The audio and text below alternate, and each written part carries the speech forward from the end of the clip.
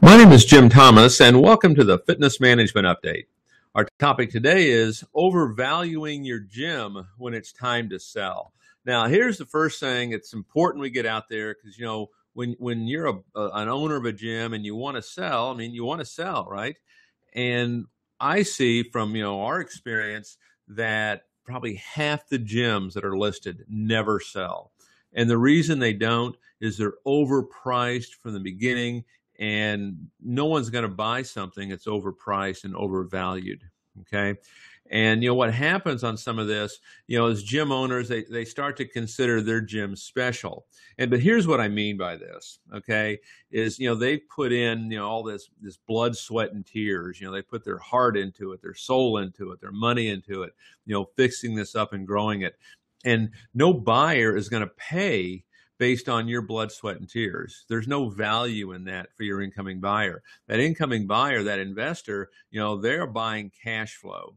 And again, too often owners, they'll attach this value to their blood, sweat, and tears. I think we've got some now that have, I think they're priced at a, 7 or 8 times EBITDA, with very low, margins. And, statistically, those things will never sell.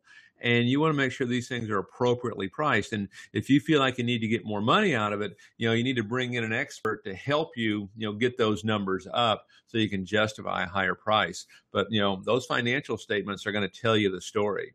Okay. And I recognize, for you guys that are looking to sell, this could be, this is where you started your business, could have been your first business. You've got a lifetime of memories, you got friends in there. And it's easy to get fixated on, and asking price is too high, and we start getting fixated on the potential of this. But again, no investor is going to buy based on potential. They're not going to give you money based on that, and they're not going to do it based on your blood, sweat, and tears. Okay, they're going to do it based on cash flow. And if your gym is priced incorrectly, that thing could sit on the market for months, for years, and indeed, it could never sell.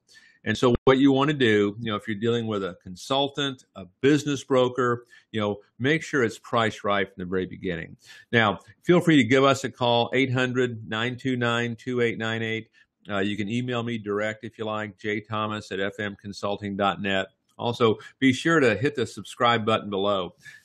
This will give you, up-to-date information as new information is posted on being able to sell a gym or buy a gym or even get one fixed if that need be the case for you. My name is Jim Thomas, and this has been the Fitness Management Update.